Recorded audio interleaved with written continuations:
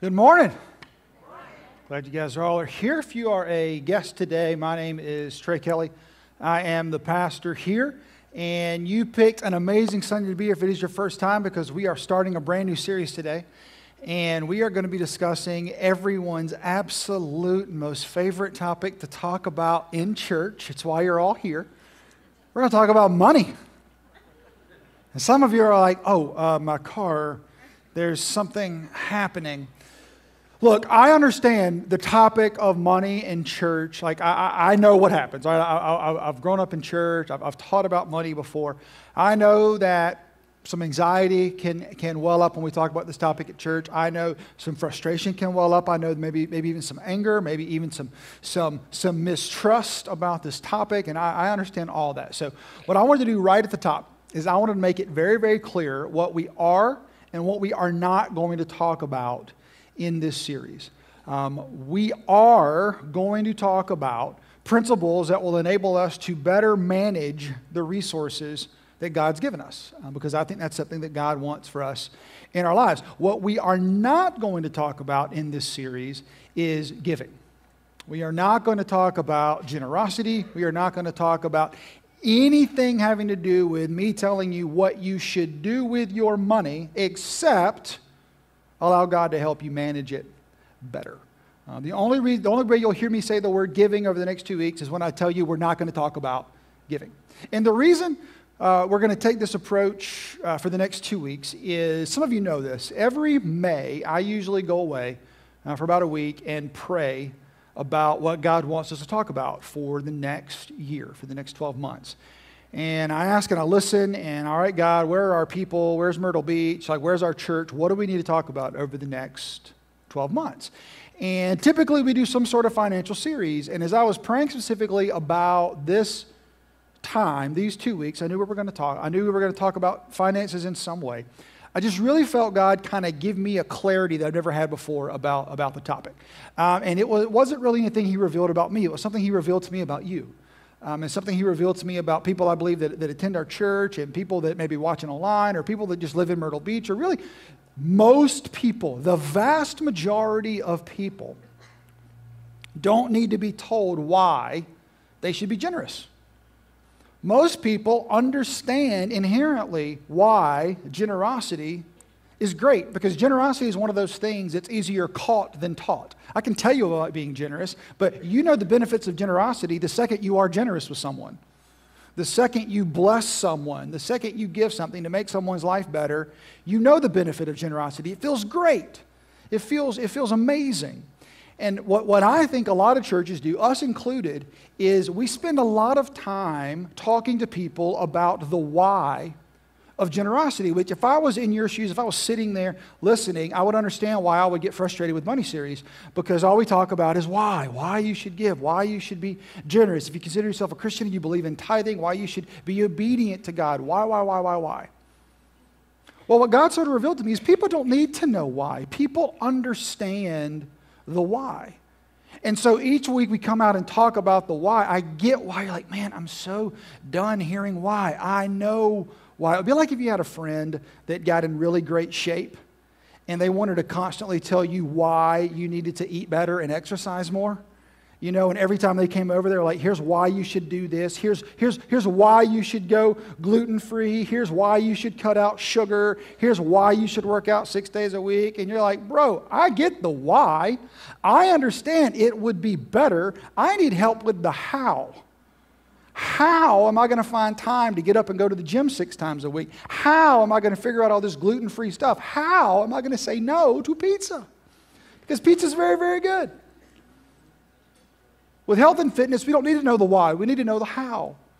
And see, I think the same is true when it comes to generosity. I think the same is true if you consider yourself a Christian and believe in tithing. I think the same is true when it comes to being obedient with our finances. I think the last thing any of us need is another why conversation, which is why we are not going to talk at all about why we should do any of those things. What we're going to talk about this week and next week is how. How, in a world filled with bills and mortgages and car payments and insurance payments and braces and ER visits and student debt and PTA dues and travel sports equipment. How in the world, of all these pressing needs and pressing financial burdens with limited income, how in the world are we supposed to figure out a way to find some extra in that to give away to someone? How in the world are we supposed to do that? See, that's the question I want to talk about for the next 2 weeks. Because see, what I'm convinced of is when we understand the how, then it's between us and God with what we do with it.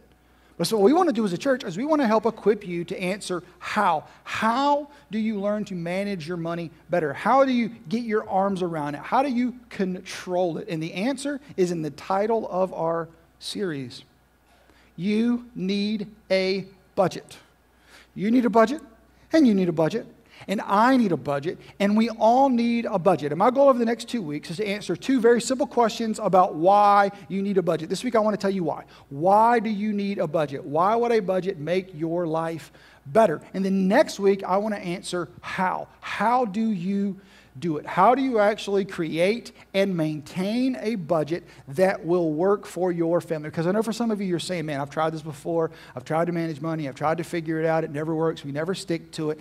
I am convinced what we're gonna roll out over the next 2 weeks is going to be so compelling and so helpful and so easy and so practical to use that maybe for the first time ever, you are going to be able to put into place a plan and a budget that can actually work for you and your family. Because here's what we're going to do over the next 2 weeks. We're going to give you today some principles, some why. Why do you need this? And next week when we turn to how, we are going to introduce a tool that I use, that many people on our staff uses, that has revolutionized the way we manage our own money. In addition to that tool, we are going to invite you to sign up for 8 weeks of coaching emails and encouragement from us as we kind of walk you through the next 2 months, December and January. Really fun budgeting months, by the way.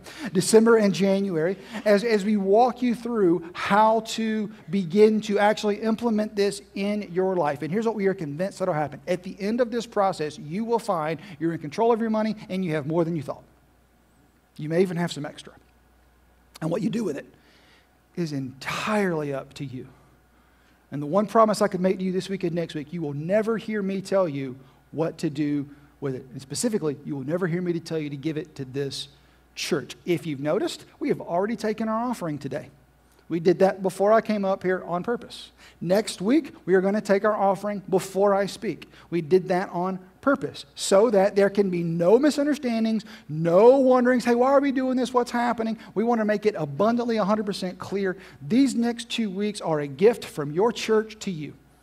They are a gift to hopefully equip you and prepare you and give you some sort of framework to be able to take control of your finances, because that's going to make your life better. And that is what we want, and that is what we believe God wants for each and every one of us. Now, I know that there are some people in this room who have a couple of questions, and I fully understand these questions. Question number 1 is probably, why are we talking about budgeting in church? If I wanted a financial seminar, I would go to a financial planner. That's a very great question. And let me just stipulate right up front, I am not a financial planner. I do not have a financial background, liberal arts degree from University of South Carolina, all right? So do not take my advice personally on finances. That's not why we are up here. As I said, I'm simply going to share a tool with you that I've used. It's revolutionized the way I do it, and it's revolutionized our staff and the way they do it. We're going to share that with you. But a bigger question, I'm sure some of you are asking, is why are we even talking about this in church? Is budgeting, is financial management, is that really a church topic? And I would say absolutely yes, 100% it is. And the reason I would say that is because I've read the 4 biographies of Jesus' life. I've studied Jesus probably more than I've ever studied another human over the last 20 years of my life. And if you study Jesus and you study his teachings, one thing is abundantly clear. He thinks the church should talk about money, because Jesus was constantly talking about money. And he was very specific in how he talked about money. He was very specific in his expectations of his followers. And one of the things he expected his followers to do was use their money well. He expected them to make the most of the resources that his heavenly Father had chosen to give them. This was an expectation of Jesus. And we see this in the early church. If you read the history of the early church, which is the book of Acts, we can see that they worked really hard to use their money well. If you read the training manuals that make up the better part of the New Testament, these letters written by these different men to Christians and to churches to give them instructions for what it meant to follow Jesus, it's very evident that how we manage our money and how we use our money is very important to people that want to follow God. And if you're here today, even if you don't believe in God, you're sort of experimenting with the things of God. You're checking out the things of God. And so managing our money well is something that really matters. Now, this is nowhere clearer than in a letter from a man named Paul that he wrote to his protege, a man named Timothy. We talk about Paul a lot here at Wellspring because Paul wrote about half of what we call our New Testament. Paul was a church planter. He would start new churches, and he would write those churches letters after he had moved on to give them instructions and answer questions and to help them understand, here's what it means to follow Jesus. Here's how you become a Christian. Here's what it means to apply all these things in your life. Well, most of his letters were to churches. Some of his letters were to people. As I said, he wrote this letter, the two letters we're going to talk about. He wrote two letters to a man named Timothy. He was his protege, and Timothy was an aspiring pastor. He was actually leading a church.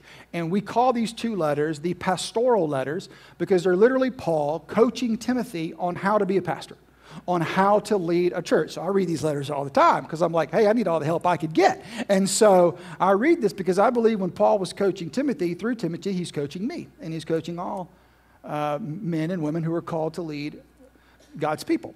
And so anyway, in this letter, in the first letter he writes to Timothy, he's giving Timothy all these instructions on how to equip the people and how to prepare them and how to get them ready for life and how to get them ready for what it means to be a Christian and how to handle this situation in life and this situation in life. And near the end of his letter, he turns to finances. And he says, hey, Timothy, it is your job to teach them these things. It is your job to train them in these things. And he talks about the importance of putting our hope in Jesus and not putting our hope in money. And he talks about, the value of using money to do good things. And he talks about all these important things. And in this letter, Paul tells Timothy one line that has stuck with me for the last really 6 to 8 months. And it's this one line that is driving the entire reason we are doing this series and the entire reason we're taking these 2 weeks to do it in this room and then 8 weeks to help coach this content so that we all can learn how to better use the resources God's given us. And here's what Paul tells Timothy. He says, hey, Timothy, tell them to use their money to do good. Now, he says tell, but another word there could be teach, show, equip, prepare. Because that is the thrust of everything Paul has said in this letter to Timothy. He doesn't say, hey, Timothy, just go preach some sermons. Tell them why they should do this and move on. He says, no. You need to get down in there with them. You need to equip them. You need to prepare them. You need to coach them. You need to teach them how to do this. Teach them. Them's you, by the way. Them is anyone interested in the things of God, anyone who is a part of our local church, anyone interested in our local church, anyone interested in following God in their lives. Paul tells Timothy, and through Timothy tells me, teach them how to use their money to do good. Equip them, prepare them, give them tools that allows them to be back in control. And allows them to use their money to do the things, God, you want them to do with it. And that is why we're doing this series. And that is why we're talking about this week and next week. And as I said, I have one simple goal today. To convince you that you need a budget. Because again, some of you are wondering, why? Why do I need a budget? Why should I do this? How does this help me? Why is this important? And here's the answer. Here's why you need a budget. It's because a budget allows us to control our money and keeps our money from controlling us. Now pause. Before we go any further, doesn't that sound better? Doesn't the idea of you being completely and totally in control of your finances sound so much better than whatever it is you're doing right now? If you're like most people, here's what you're probably doing. Most people ask two simple questions when it comes to spending money. If this is you, you're not alone. You're in perfect company. Everybody does this. This is just the way we do it. Most people, when it comes to spending decisions, ask two questions. Here's number one. They say, can I buy this? What does that mean? They look at their bank account. Do I have enough money in my bank account to buy it? Great. They look at their credit card limit. Do I have room on my credit card? Great. Do I have the resources to buy this thing that I want? Question number two that most people ask is this: should I buy this? And the answer is usually, well, I want it, so yes. Can I buy this? Should I buy this? Now, again, those are fantastic questions. Those are reasonable questions. Those are rational questions. Those are questions that, even as we build a budget, those are still going to be the questions you ask. Can I buy this? And should I buy this? Here's the problem that I experienced, and probably many of you experience when you ask these questions. We don't typically have a plan to answer these questions. We don't typically have a process to answer these questions. We don't typically have a set of goals we're using to answer these questions. Most people, most of the time, look at those two questions and we wing it. We go with our gut. We say, I got the cash, I want that car, let's go. And we just buy it. And by winging it in the moment, we create for ourselves a lot of problems on the back end. Let me explain. I'm going to assume that you, like me, have plans for the future. You have hopes, you have dreams, you have aspirations. Maybe you hope to one day be able to retire. Maybe you have retired and you hope to be able to make your nest egg last. Maybe you have plans for your children. Maybe you have plans for your grandchildren. Maybe there's a trip you want to take. Maybe you want to be able to pay for your children's education. I don't know, but you probably have plans for the future. And whether you realize it or not, those plans are all going to require money. Financial issues really do drive what happens in the future. But for most of us, when it actually comes to spending our money, can I and should I, we answer those questions in a vacuum, completely devoid of any of our future hopes and dreams. So there really is no plan in place. So we don't really have a plan for the future. We have a fantasy for the future. We have a wish for the future. Now, that's fine if you're alone, if it's just you in your house and you control your money, but I'm going to assume most people, maybe about half, maybe more in this room, you don't make these decisions on your own. You make these decisions with a partner. You make these decisions with your spouse. You make these decisions with someone else. And guess what? They also have their own hopes and dreams and aspirations for the future. They also have different ways they answer these two questions. You may have one way you say, can I buy this and should I buy this? Your spouse has a completely different answer to the can I, should I questions. This is why the majority of the financial discussions you have in your home aren't fun. This is why the majority of the conversations you have in your home are filled with tension, and they're filled with anxiety, and they sometimes end in conflict. It's because you were both asking, can I and should I, but you weren't consulting each other, and you weren't consulting the future. Which leads to those really fun moments when one person opens the bank statement, or when one person checks the bank account online, or when one person looks at the credit card statement, and their can I, should I questions are not reflected in the bank account. They're not reflected on the credit card.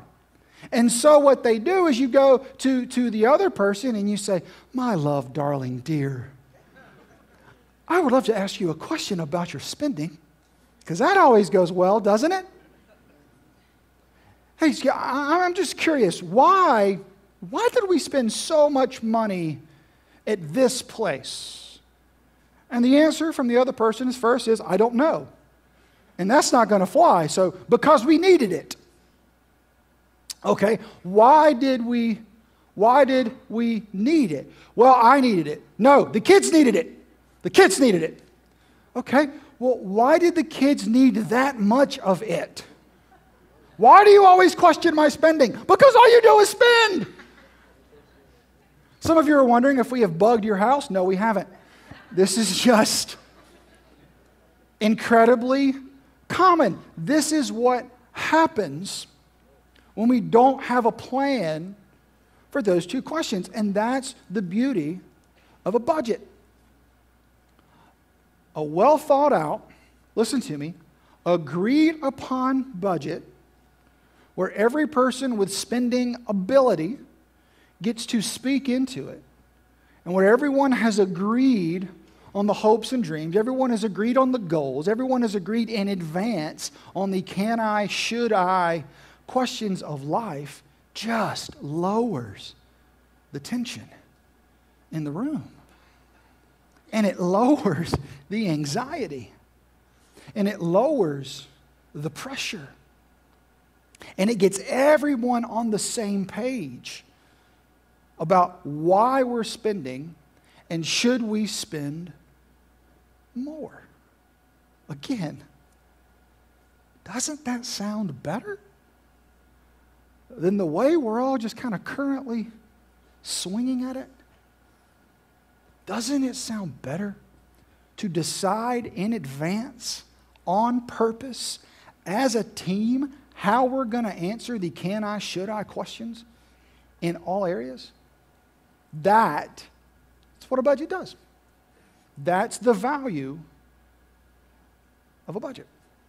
But there's more. There are several benefits of a budget that I just want to go over with you very quickly. Number one, as I said, it clarifies our spending. When we have a budget that's agreed to and we all know what we're going to spend, it eliminates the, hey, why did you spend this here? Hey, where did that money go? It eliminates that panic at the end of the month when it's the 26th and you don't get paid again until the 1st and you run out of money on the 25th. And you're like, uh-oh, what are we going to do? And for some reason, we think the best thing to do is to yell at each other about it because that solves stuff. But it's what we do. But what a budget does is it allows us to clarify that. We don't have to wonder, but not only does it clarify, a budget also helps us prioritize our spending. If it's the 25th, and we need some money for the 28th, 29th, and 30th before we get paid on the 1st, guess what we can't do on the 25th? We can't go buy that thing that we want. Can I? Yes, I got the money. Should I? No, because I have priorities that are still coming at the end of the month. And while I would really love that jacket, heat is more valuable. I enjoy heat better. My children need food, and so we will wait. That's the benefit of the budget. It helps clarify our spending. It helps prioritize our spending. And also, it allows us to control our spending. It puts us back in control. So let me ask you a question. And be honest. Do not raise your hand. Do not answer out loud. Who's in control right now? Here's how you know. Do you decide what your money does for you, or do you seek permission from your money to spend it? Do you decide what you want to do and just do it because you know that your money's under your control, or do you have an idea, think, man, I want to do that, and then you go check the bank account for permission? Well, I really wanted to do this, but Bank of America says no. We'll ask again next month. We'll try to be very nice for the month, and maybe they will like me more.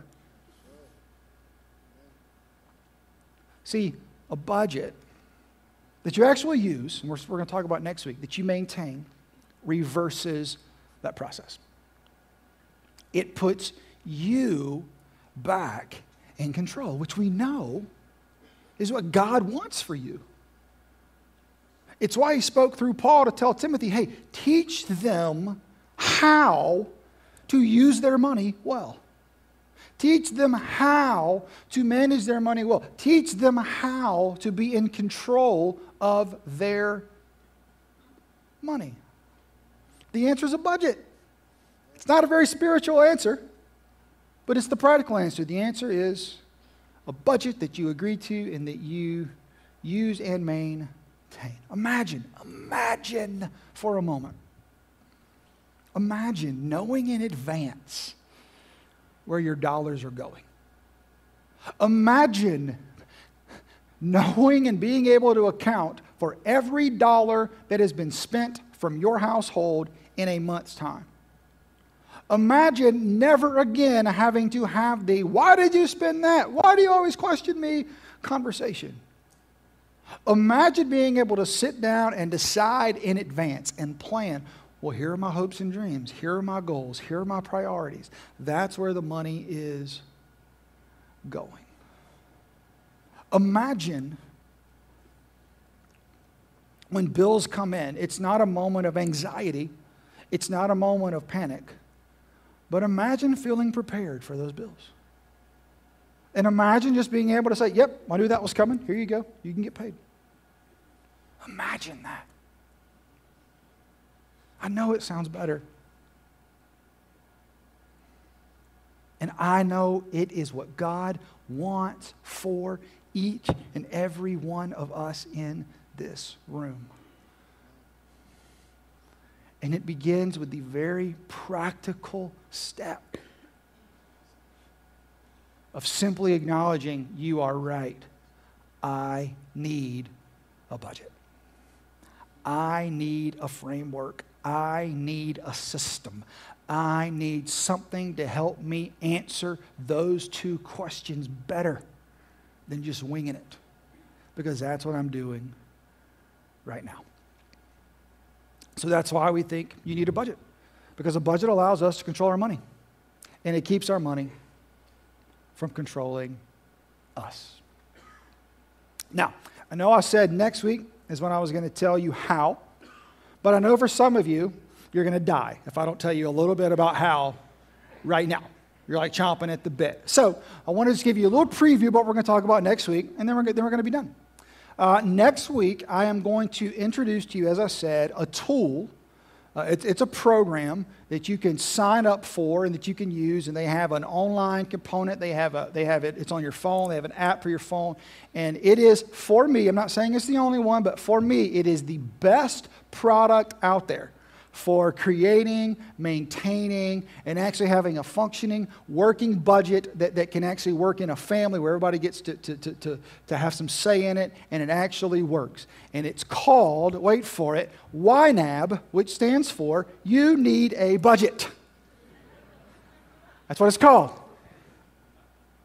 And so what we're going to do next week is I'm going to walk you through some of their basic building blocks, some of the principles of budgeting, kind of a budgeting 101. And my goal next week is going to be that you are so compelled by what they say and so compelled by what they offer that you sign up. We've worked with YNAB, and they have offered our church a 60-day free trial. And so if you sign up with us next week for 60 days, we're then going to email you 8 weeks worth of coaching and 8 weeks worth of content as you try to put this budget into practice over the next 8 weeks. And then when the 60 days run out, if it didn't work for you, don't sign up. Don't do anything. But if it does, they have an annual fee. I don't even know what it is.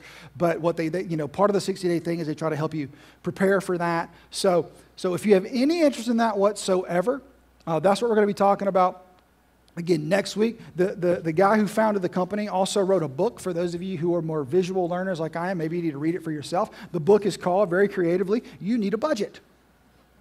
We actually have some copies available for you out in the lobby today and next week if you're interested. You can buy it on Amazon. You can download it from Kindle. You can do all that. If you have our app, if you have the Wellspring app right up at the top, you can click on it. It has all the information about where we're going for the next few weeks. And so if you want to find out more about that, you can. I feel compelled to say something because I know some of you are asking, so let me just state it very, very clearly. We have no affiliation with the company YNAB. We get no kickback from YNAB. It's not like if we get 100 people to sign up, we get 2 free. We have absolutely no deal with them whatsoever. We are selling the book for what we paid for it. We get nothing from them. This is just literally a program that has changed my life. It has changed the way I run my home financially. It has changed the way my wife and I discuss money, meaning we now discuss it, we don't yell about it. I have decided in my home, if my children are going to live in my home and they're going to have jobs, they're going to use YNAB. Now, when they leave, I can't be in control, but they're going to use it while they live under my roof because right now, to me, it is the best, absolutely hands-down platform out there for truly creating and maintaining a functioning budget that you can actually use day to day. And that is 100% the goal, I promise. We get nothing out of this from them. This is just something that I've used. Many people on our staff have begun using, and it really works. It really helps. And so for people that I know don't need to be told why they should be generous or why they should help other people or why they should be obedient with their money, you get the why. As your pastor, I feel like it is my job to do everything I can to help equip you with the answer to how. How do we do it? How do we actually take control of our finances? How do we create and maintain a functioning budget? Well, the answer to how, as always, begins with the why. And the why is that a budget allows us to control our money. And it keeps our money from controlling us. This week, I want you to focus on the why. This week, if you're married, I want you to have conversations and just dream about what life would be like if you were in control of your money. Dream about what life would be like if you agreed in advance on the can I, should I questions. Dream about what life would be like if you didn't have to ask your money for permission to go out to eat. Dream about that and know that it's possible. We talk a lot here about better. We talk a lot about how we know better is possible. When it comes to managing your money, better is possible. And that better begins with a plan. That better begins with a process. That better begins with a budget. Because a budget allows you to control your money and keeps your money from controlling you. So this week, dream about better. Let God confirm in your hearts that better is possible. And then come back next week. Because we're going to talk about how. We're going to talk about the building blocks of a budget. And we're going to walk with you for 8 weeks as you discover not only is better possible, better is promised. And with God's help, you can create and maintain a budget. You can regain control of the resources He's given you, and once that happens, you are free to do with it whatever you want. Let me pray. God, we just love you so much. We are so thankful for your Son. We're so thankful for the magnitude of what He did, that He came to save us. We're so thankful that He comforts us in our fears. We're so thankful that He provides clarity and uncertainty, and we're so thankful for His practicality. We are so thankful that something as fundamental to our lives as money management is something that concerns our Savior. And we're so thankful that we know from Him He wants better for us in that. He wants us to be back in control. So, Father, I just pray today that you just draw our hearts to you, open our hearts, and confirm to us that better is possible in our finances, and that better will come in a budget. God, this week, just give us opportunities to have conversations and to dream about what could be. Next week, Father, I pray as we talk about the how to build this budget, that you bring us back, give us the courage and wisdom to take steps so that we all may be in a position that you want us to be in, fully equipped and prepared to use our money, to use your money, to do good. We love you. It's in your Son's amazing and holy name we pray. Amen.